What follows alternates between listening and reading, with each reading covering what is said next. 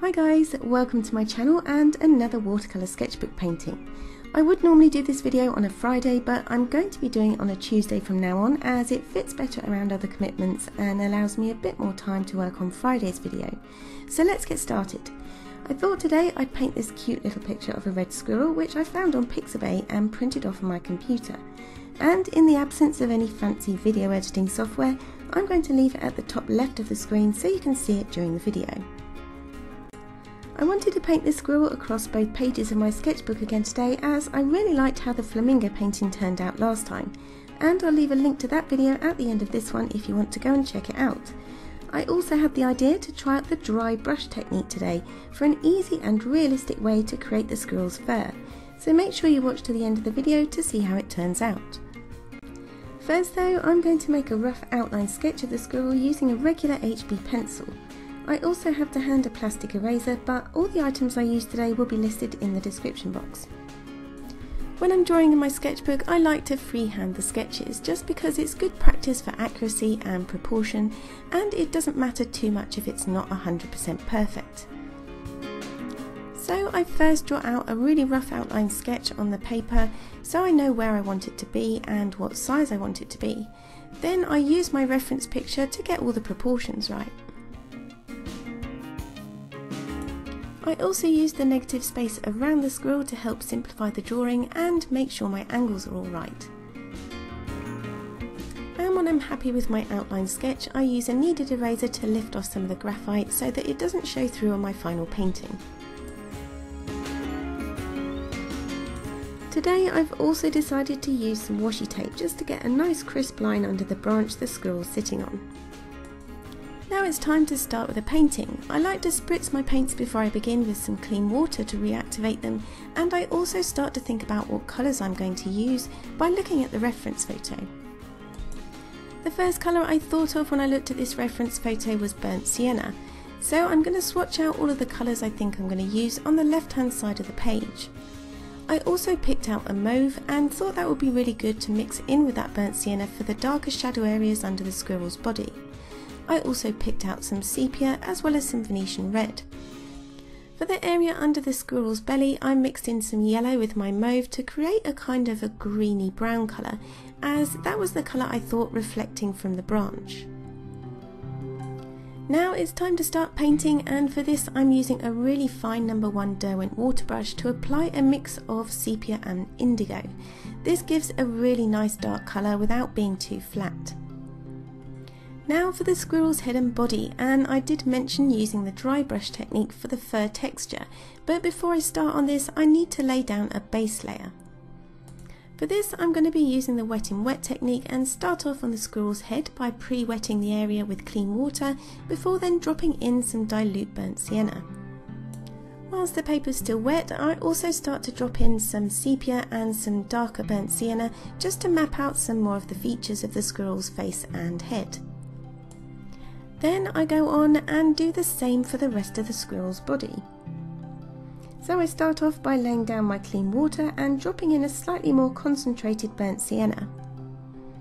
I'm not worrying too much about fur length or direction at this stage, I'm just getting the base layers down. I also drop in a bit of mauve whilst the paper is still wet.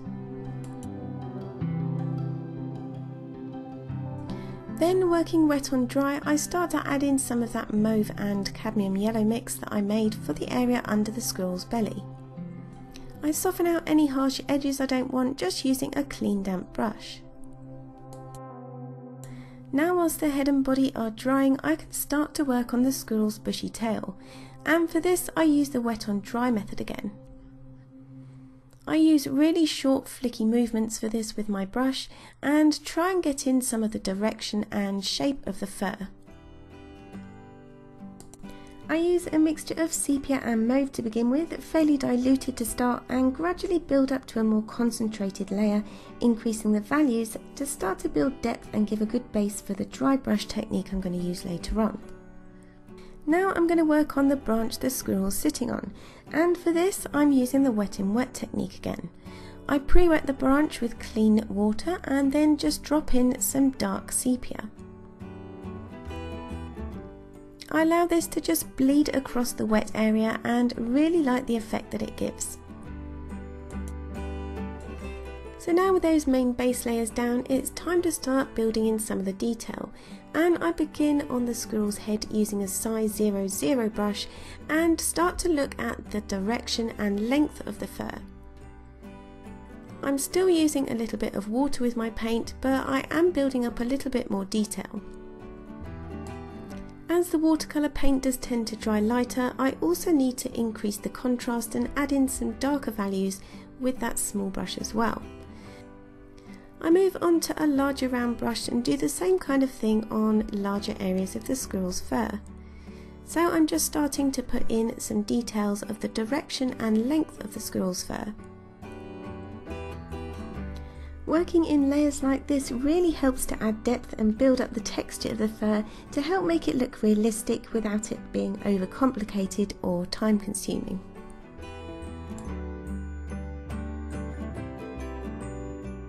I start to use less and less water on my brush now, which gives me more control over the paint, so it's really important to use short light strokes that mimic the squirrel's fur, and I taper them at the end, so I use a very light flicking motion with my brush. Eventually I get to the point in this part of the painting where I'm using a really dry brush, and that just means that when I pick up the paint, I literally soak up any excess water on a piece of kitchen towel. So I'm still using my round brush and using it very dry to get this nice fur texture, as I want the precision that I can get with this round pointy brush, but the dry brush technique can be used really effectively with a flat brush too.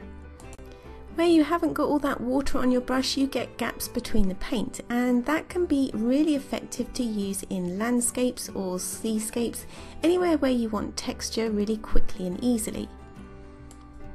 The drier the brush, the more you can see individual bristle details on your painting. And it's because of the gaps in between the paint strokes that I did the base layers first, as I wanted them to be really good and solid and not see any of that white paper showing through. So now, with most of the fur on the squirrel's body and tail done, I go in with the same round paintbrush and just apply that same dry brush technique to put in some more details on the squirrel's nose and mouth. I also start to fill in some of the colour on his feet. For this I go back to the wet on dry technique, so that's a wet paintbrush on dry paper, and I'm using more of a concentrated burnt sienna for this. I also start to put in some of the darker shades of that foot coming on the other side of the branch. Now, having built up the values and contrast on the squirrel, it's easy to see that the branch he's sitting on needs to be darker as well. So I use the same technique as I did before, using the wet on wet, wetting the branch first with clean water and then dropping in some darker sepia and indigo tones. I'm still allowing them to bleed together and create a really nice texture. I can then go in with a really fine detail brush and fill in the gaps between the squirrel's feet and put in a bit of texture on the branch as well.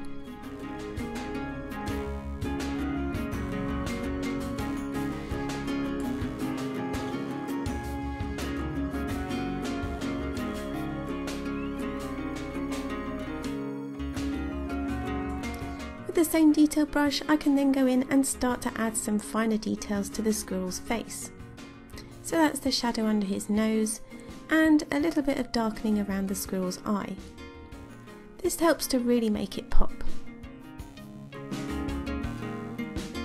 I also add some darker sepia tones to the shadow parts of the inside of the ear and the outside of the ear facing us as well.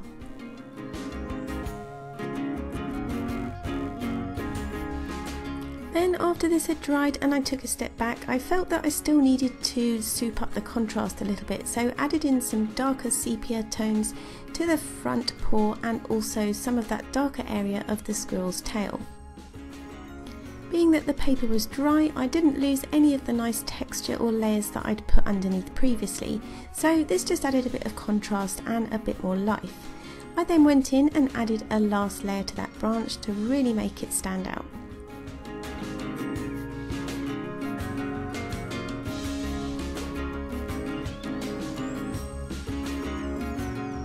The only thing left to do then was to add in some fine details on the squirrel's face, so I added in some whiskers using a black Copic multiliner.